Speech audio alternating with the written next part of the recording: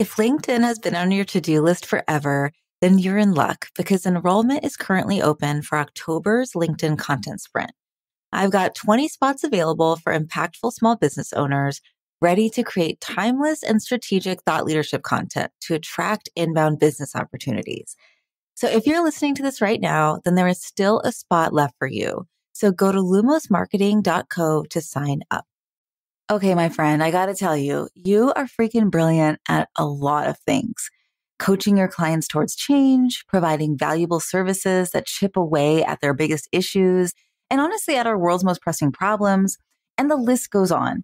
But you, as a human being, were never meant to do all of the things at once. We are terrible multitaskers. Like our brains just weren't designed to do that.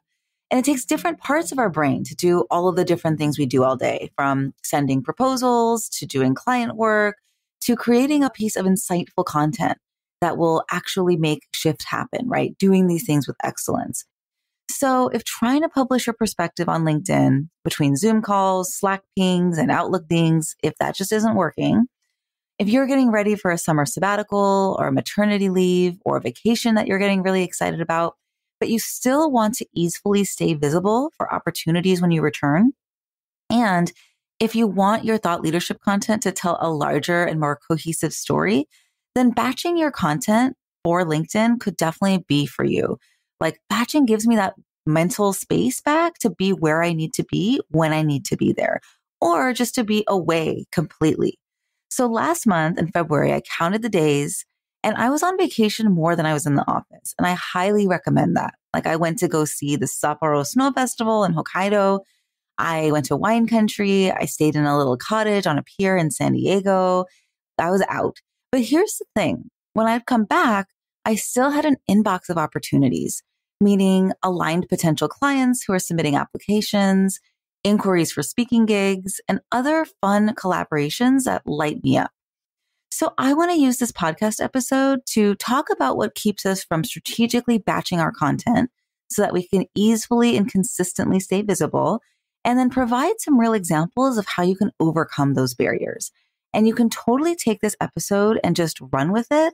And if you are looking for a structured container for community support with other mission-driven business owners, if you're looking for one-on-one copy coaching and feedback from me, and this push of momentum, like a literal campfire under your booty to get going, then I'd love to invite you to join our LinkedIn Content Sprint next month. I will be supporting you with all the knowledge, structure, and hype woman energy that you need to create 6 months of thought leadership content that will position you as a go-to voice in your space. So check out the info in the show notes after the episode, all right?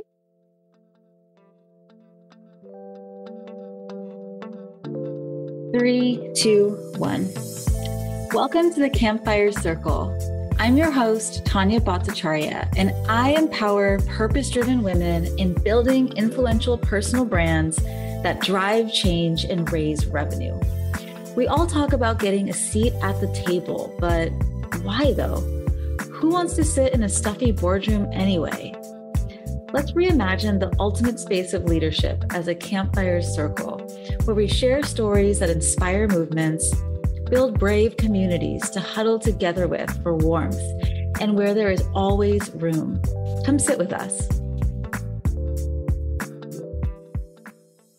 All right, so I did a LinkedIn poll to find out what keeps us from sitting down and batching our thought leadership content. And 61 social impact entrepreneurs, consultants, coaches, advocates, etc., voted. And so I want to break down, what we found out. And I also want to share a couple of thoughts and insights that might help us move beyond these barriers for ourselves. So in fourth place, we had 13% of people say that it's their creative process that keeps them from batching LinkedIn content. And so I totally get this. And I will say and offer that there is no one right way to do anything. And, what I'll share though is for me, my most creative, best ideas for content, they don't come while I'm sitting in front of the computer, right? They come in the shower, upon first waking, walking my dog, in the middle of the night. And as long as you can write them down somewhere, capture them somewhere, whether it's a note on your phone, a specific notebook that you keep by your bed, a quick email to yourself. All of these ideas can be batched into content. So I keep a running list of things that I would like to share on LinkedIn and provide insight through in Notion. And so every time I come up with a spicy perspective or hear a story that would be relative to my audience, say during a discovery call or while I'm just having a conversation with somebody, aha moments from client consultations that could actually help other people. But the reason that I don't just stop and put something together and plop it on LinkedIn is that different ideas can have a bigger impact at different times. And let me ask you this. Would you ask somebody to marry you on your first date with them? You probably wouldn't.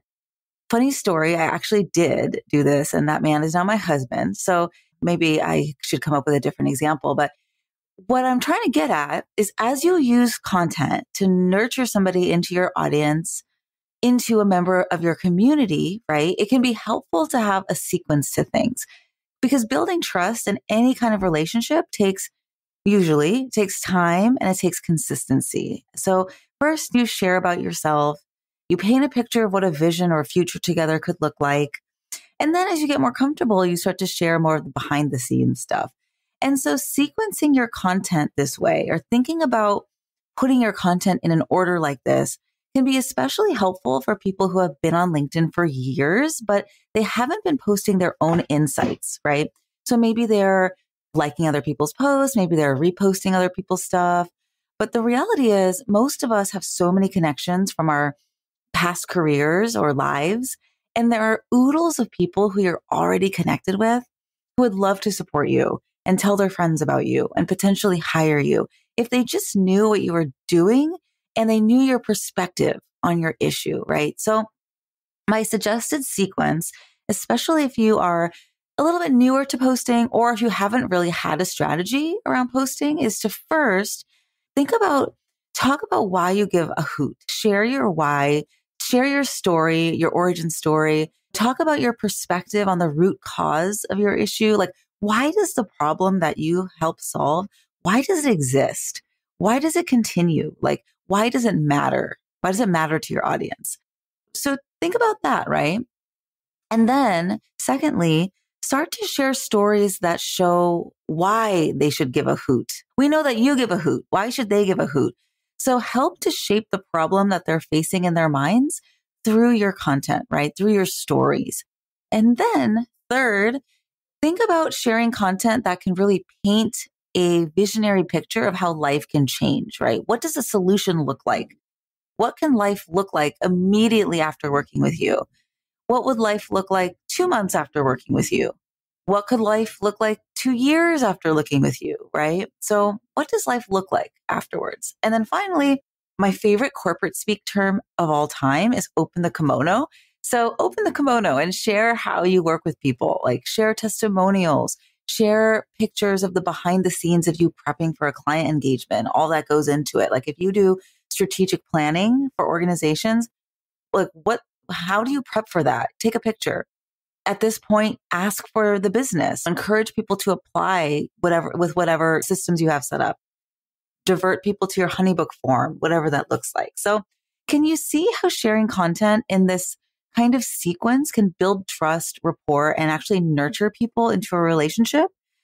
It's the same kind of process or like relationship building process that you would take if you were building a relationship with someone over a series of get-togethers one-on-one.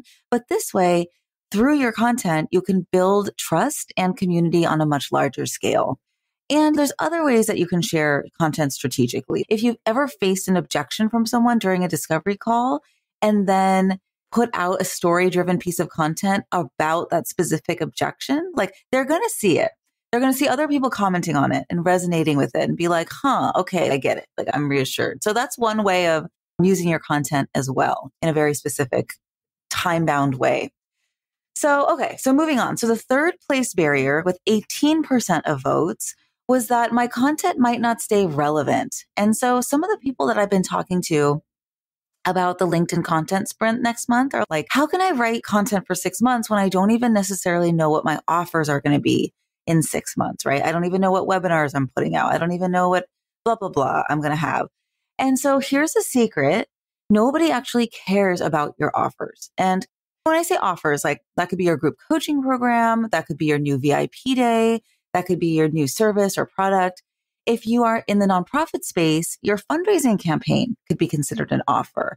Like your event, could be an offer. New ways to volunteer with you could be an offer. These are all offers and nobody cares about them until you give them a reason to care, right? So what people care about, what they immediately will tune into is your why, it's your passion, it's your expertise. It's the stories that they can see themselves reflected back in. It's stories about the things that make you credible, that make you trustworthy. It's showing up consistently with your perspective and leading with your values and painting that picture of the shared vision of what life can look like after working together.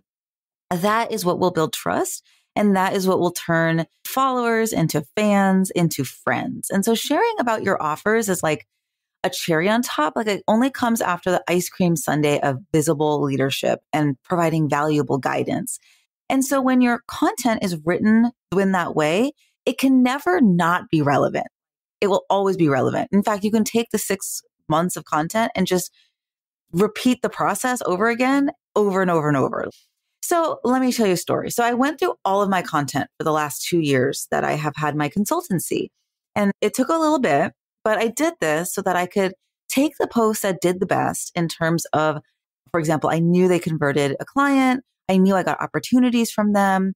I knew that they had great engagement so that I could break them down and share them as examples in the LinkedIn content sprint and like really break down why they worked. And guess what I noticed? Out of more than 100 posts, only 2 of them were actually specifically about my VIP day, which has really been my main offer for most of that time.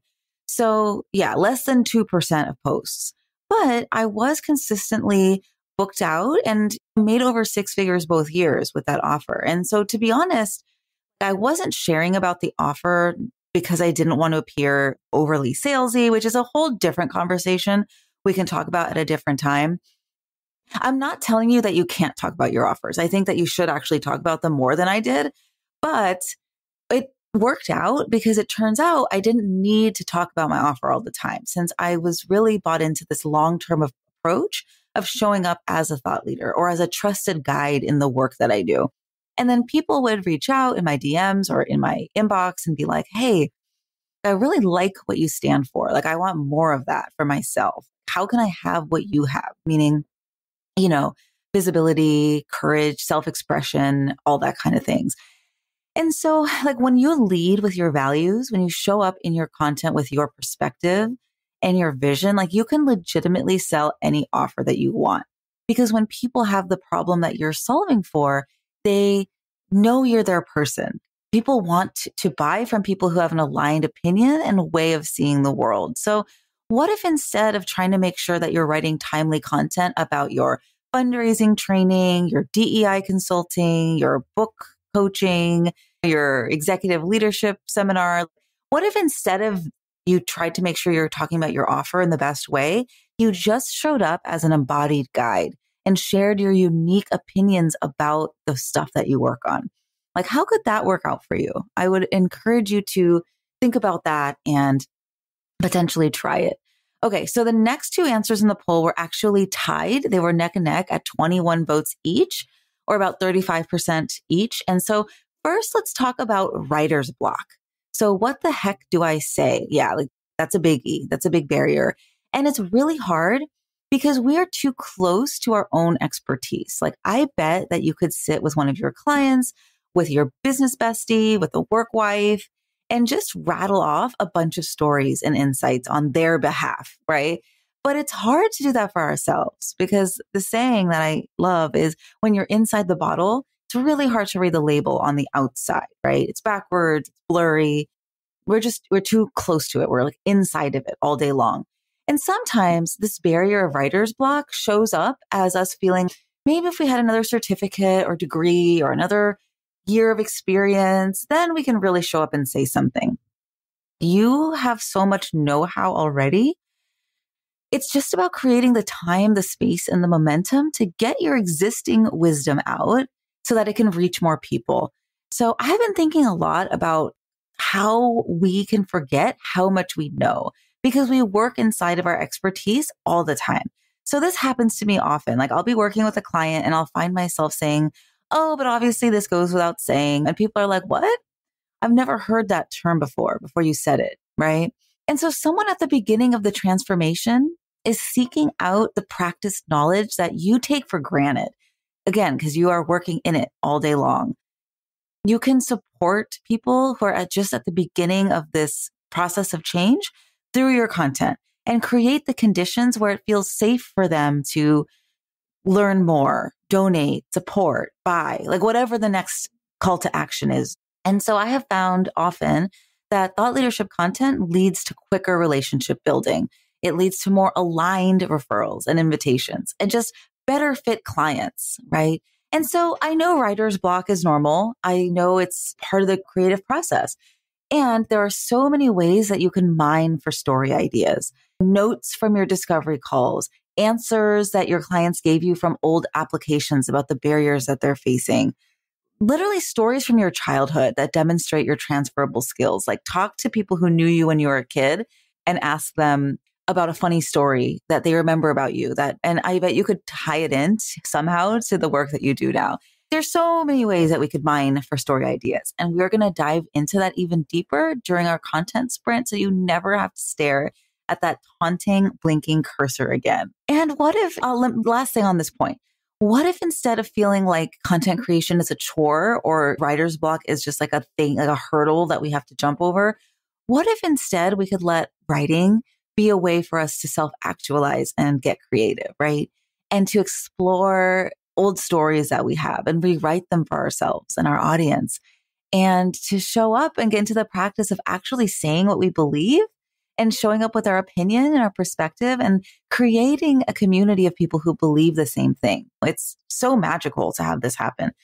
And I love this concept of how you do one thing is how you do everything. So as you batch your content, it's not just about content, right? It's a portal into gaining your voice, into building power, growing your influence, you're upping your personal change-making capacity, and really building that habit and gaining a practice of turning your thoughts into tangible leadership, right? Into showing up and guiding people towards behavior change.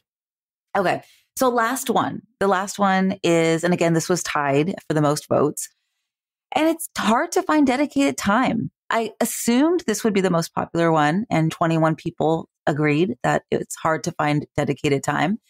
So we are all super busy. That goes without saying. But we always make time for the things that we find as important and that move the needle in our business. And batching content, yes, it's hard to find the time, but it actually frees up our time so that we can rest, go on vacation, do client work with excellence without worrying about checking off our post for the week or whatever. You know what I mean? And I found it's not really about the time. It's oftentimes about our old friend perfectionism and procrastination, which I think go hand in hand. Like you can't really talk about one without the other. They're evil cousins. You know what I mean? Because we want to get our content and the ways that we show up perfect. And so we either keep putting it off, or maybe we'll spend like literally an hour on a post and then trashing it because we feel like it's not perfect. We feel like it doesn't meet our standards. But perfection is actually not required to show up as a go-to trusted voice on LinkedIn. And actually, it's not only unrealistic, it's unhelpful. People are not looking for perfection. It's our most human, authentic, and vulnerable stories that attract the audience that we're looking for. So I really hope that this does a little something to help you grant yourself permission to show up on LinkedIn as you are and just start to watch the magic unfold.